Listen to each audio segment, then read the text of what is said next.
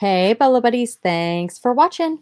Okay, this is my big money Bolo video. I think my lowest priced item was $37 and my highest was 250. I love a big money Bolo. And I've got some good ones in this one. I feel like I'm kind of getting out there and sourcing again, so there should be some more good stuff. So more big money bolos because I'm not sourcing from my money pile, which I did not even put a dent in. It's awful. All right, let's get started. Be sure to like, comment, subscribe, and share. And let's start with the first item. Let me get my screen share up here. And the first item I picked up at a thrift store, and I believe it was like $8. It does have a little bit of damage here. And when I bought it, I was not sure if it was complete. And I just knew that right now things like this are doing well because people are in their homes and they're not going to the gym. So I was very excited to pick this up at a good price. And it had some scuffs and scratches, but overall, pretty decent condition. And I had a feeling it was a Bolo, but this was like zip tied, so I wasn't sure what was in here. I did not have the instructions, and there's no box. So it was not really risky because of the price, but I wasn't sure how high it would go because of the fact that I wasn't sure what all it was. And I didn't look it up. Like, did I look it up? I might have looked it up. I might be lying. I know I looked it up when I got home. I can't remember if I looked it up in the store. I might have. I'm thinking now that I might have. So disregard. I think I did look it up. Sold it for $130 plus shipping, and it sold within, I think, a day or two. It sold super fast. And I don't even know exactly what it does, but pretty cool. The next item, okay, this one is my husband's Bolo. He picked this up at a flea market. He paid $40, but these are vintage Ray-Bans, new old stock, you guys. How cool is that? Yeah. And they're Bosch and Lom, I think is how you say it. B&L. I think that's what it stands for. Let me see if you put it down here. Yeah. Awesome new old stock Ray-Ban by Bosch and Lom. I think I'm saying that right. But anyway, super, super cool. He probably could have held out for more, but he took a best offer of $130 and the buyer paid shipping. The next item is mine. That's the only one that's my husband's. Every once in a while, he throws some stuff up on eBay and he always finds Bolos. But if he could do this full time, he would make so much money because he's so good at sourcing. All right, these cards. I picked these up at a garage sale, and I think I paid 50 cents for them. Vintage cards can definitely be a Bolo. I'm trying to find the inside for you because they have sheets of music inside of them. They are very, very, very, very neat. They've got great artwork and the music. So I sold these best offer of $50 and the buyer paid shipping. These Thomas the Train came from a garage sale. I picked a huge lot, best offer of $50 on these and the buyer paid shipping. I could have made more selling them individually, yes, but sometimes I just lot things up just to move it quick. The next item is this vintage Barbizon nightgown. I picked this up at a garage sale. There was a whole bunch of vintage clothing and I bought it all for one price. So I probably got $2 or $3 in this. And the buyer paid shipping and I took a best offer of $48. And it did have a couple of issues just to show you. Right here, you can see where the lace is kind of ripped and right here. So not too bad given its age. The next item are these Mickey Mouse Unlimited one-piece flannel adult pajamas, size large. I probably should have put adult in the title. Anyway, these came from my I got it free at garage sale video, and I sold these for $48 and the buyer paid shipping.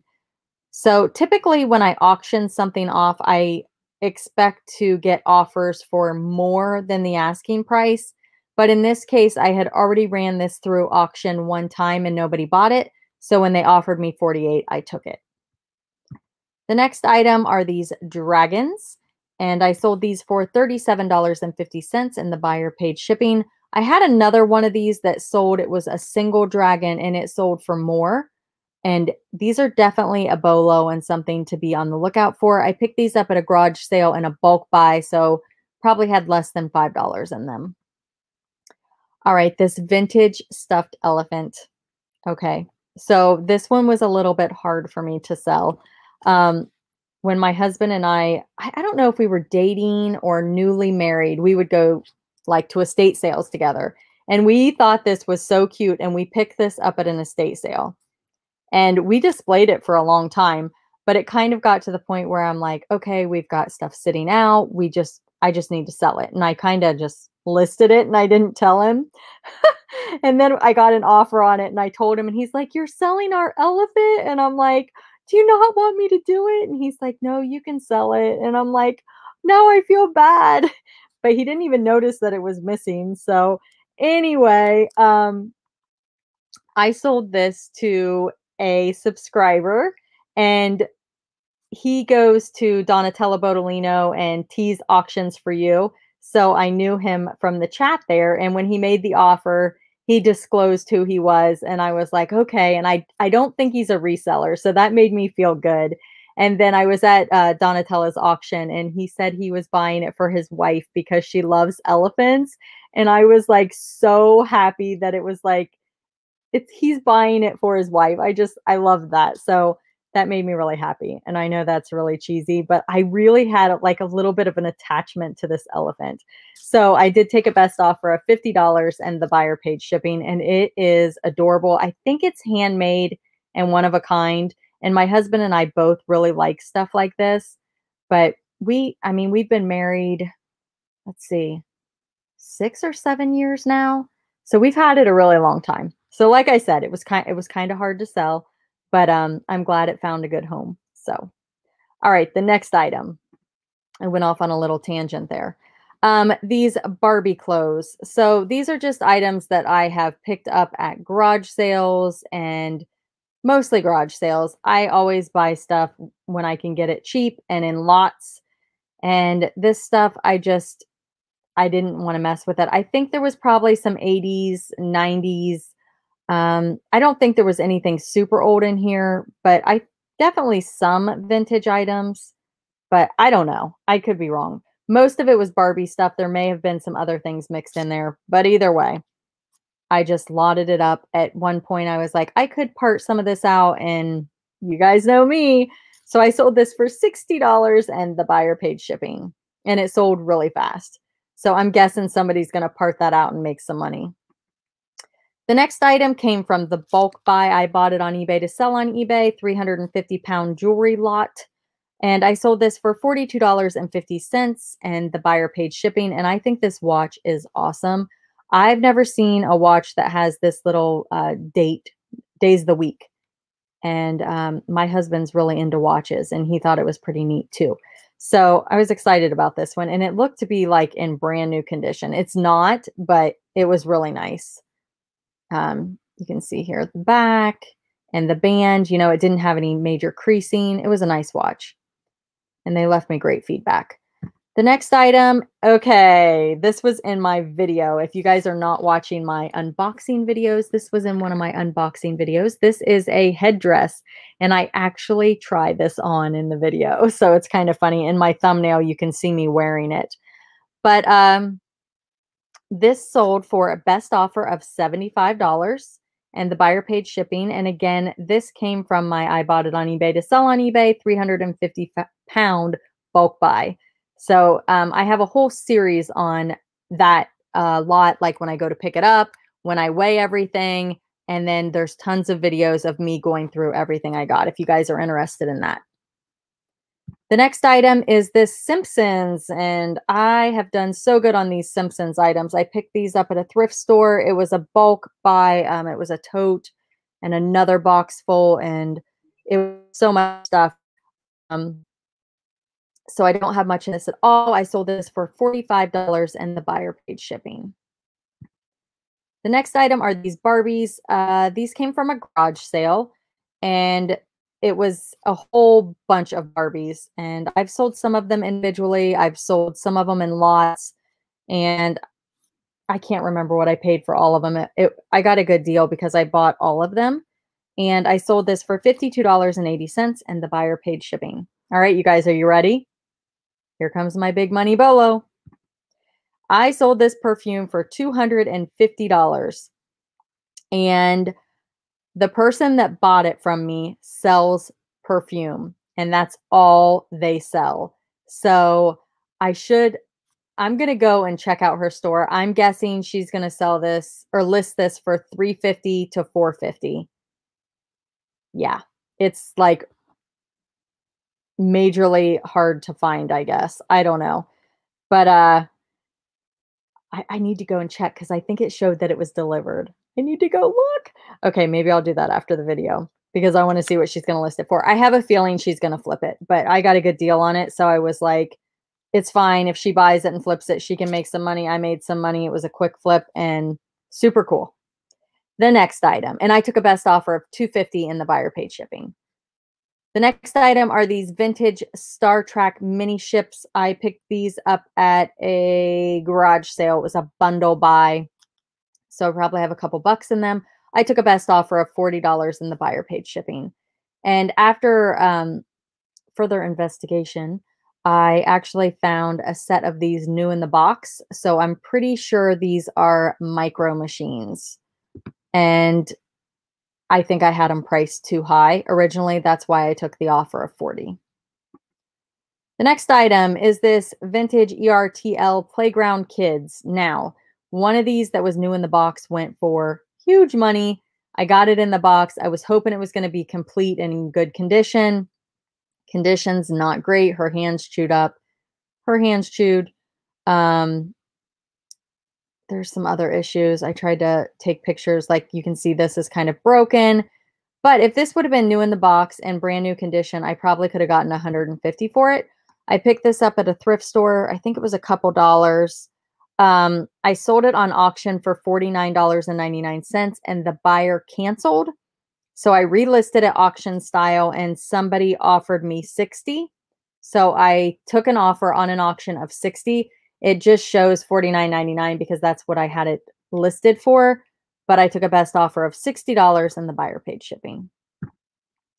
This next item I got at a garage sale. I think I paid $5 for it. It's a pond light kit. And yeah, I paid $5 and I sold it for $60 and the buyer paid shipping. And I bought 2 of them. The other one sold pretty quick. This one I've been sitting on for a while. Okay, here's another vintage perfume I got. I sold this one for $88 and the buyer paid shipping. And this came from my vintage perfume haul. The next item are these Goosebump books. I sold these for a best offer of $175 and the buyer paid shipping. I had these on Mercari also, and someone messaged me and they said that books 59 through, I think it was 62. And I haven't researched this because I had already sent an offer out to this person and I'm like, I don't want to know. But they said like 52 through 62. Some of them were only printed once. I don't know what they were saying, but maybe I could have gotten more if I would have sold them individually. But either way, I sold these for $175 plus shipping. Goosebumps are a great bolo. Definitely be on the lookout. The next item are these toys. Again, I pick these things up at garage sales all the time.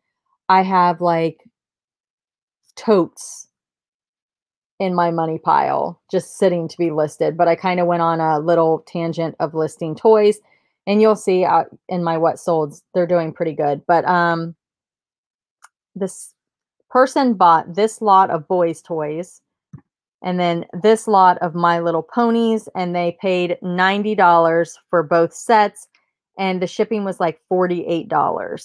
So these toys that you see at garage sales that you can pick up super cheap, a lot of times they'll just be like, take them all for $5. You know, it's definitely something something to think about. And I'll pull out some of like the ones that are like all the same, and I'll lot those up, and then these are just the extras. The next item are these Linux Holiday Dimensions set. I got these, I think it was a Goodwill, and I think I paid $5 for them, and I sold them for $48 plus shipping, and I still have one set left. This Coca-Cola hat, I have gotten so many offers on this, and I finally got an offer for 40, which is better than most of the other offers I've gotten, so I took it, and I picked this up at a garage sale. I think it was like 50 cents. And it's a trucker hat. It's got the mesh on the back, and it is a Newton MFG, so made in the USA. $40 plus shipping. All right, you guys. Those are my big money bolos. What's your favorite? Put it in the comments. Be sure to like, comment, subscribe, and share. If you made it this far, comment I made it to the end of the video. As always, thanks for watching, and I'll see you real soon. Have a good night.